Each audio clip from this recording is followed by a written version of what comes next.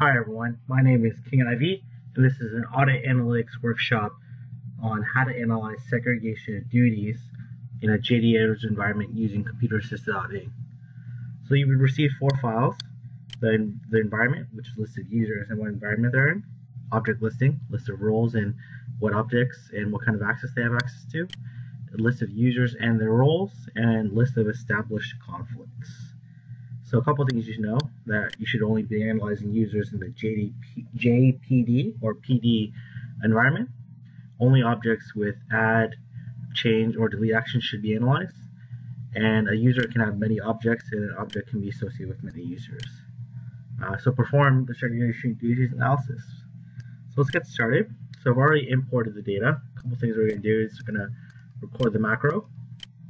And then first thing I'm going to do is we're only going to look for users that have access to the JDPD or PD environment.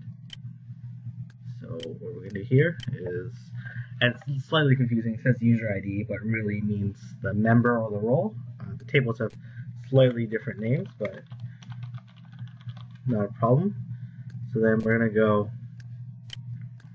to use mid, and we're going to say 1, 3 if that equals JDPD, or very similarly it says JPD 2, and then we're going to go there. So you'll see that there's 64 members are in the various environments.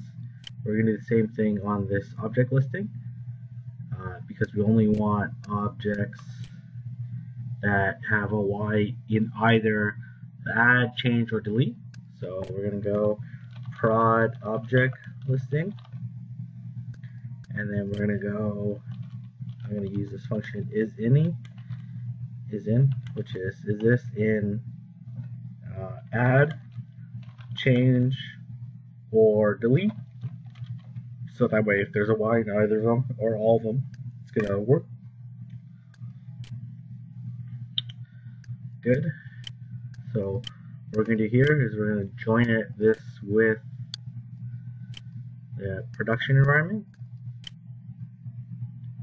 and then all I want is the library list, and I'm going to call this user to prod user to role, and we're going to match it based off of the member of the user.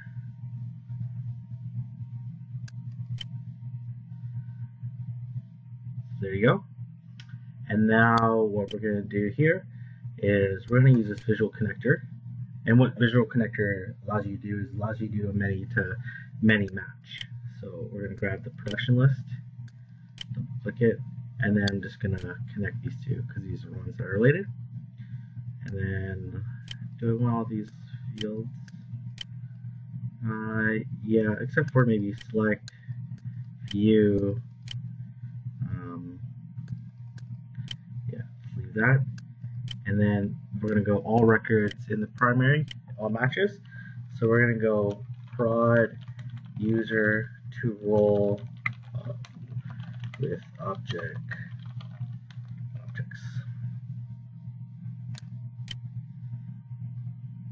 So now you'll see there's 655, and this is where it gets a little bit tricky. So essentially what I'm going to do is there's these rules. So you'll see that there's these various conflict names and sequences, and then if a user has these two objects, for example, then they would have this conflict at the sequence.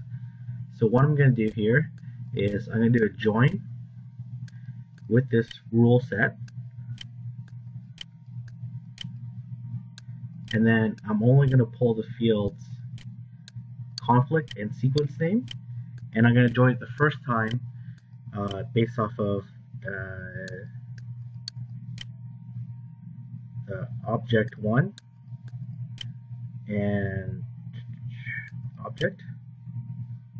So I'm going to match it based off the object first, and I'm only going to pull the member, user ID, library listing, object name. Yeah, that's it. And then we're going to go matches only, and I'm going to go user object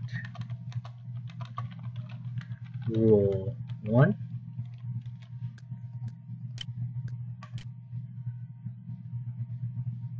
So this will tell me all the objects that are in this listing, where they also exist on the rule set, but only object 1.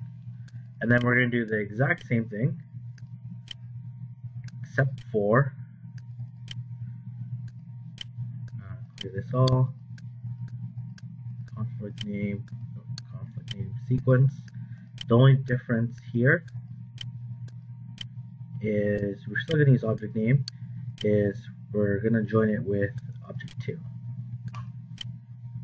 And then we're going to go same thing, except we're going to call it 2. And then I don't want all these fields. So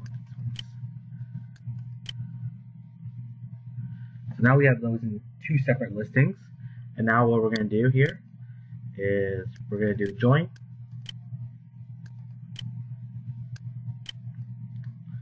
And I'm going to join it with the second table.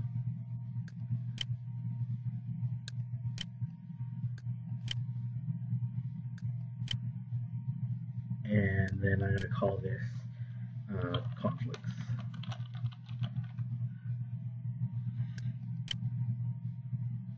In this case, I only want, all these are good. And then I don't really need any of these fields, but I'll just keep member. And then you got to join it based off of the user ID, the conflict name, or you could just do the sequence in the user ID.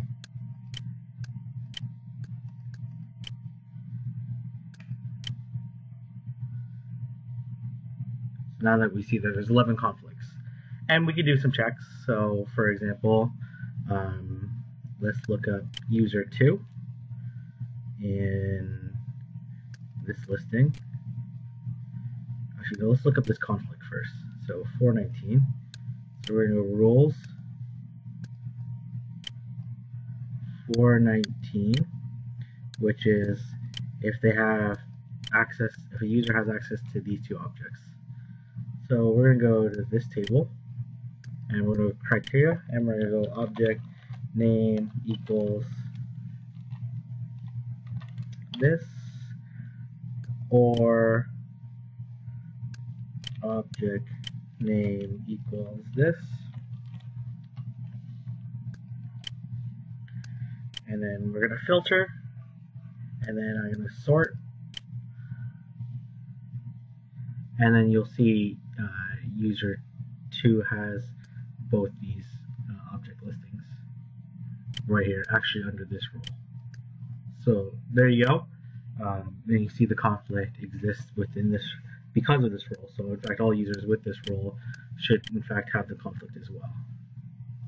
So that's how you perform segregation of duties analysis at a very high level. And now we've identified these conflicts. What we want to do next, conflicts here, is we would then want to follow up with these users and these conflicts and see if there's any mitigating controls, manual controls, or have they really accepted the risk. And this is something that we just deal with. Okay, if you have any questions or comments, feel free to leave them in the comment section below. And until next time, thank you.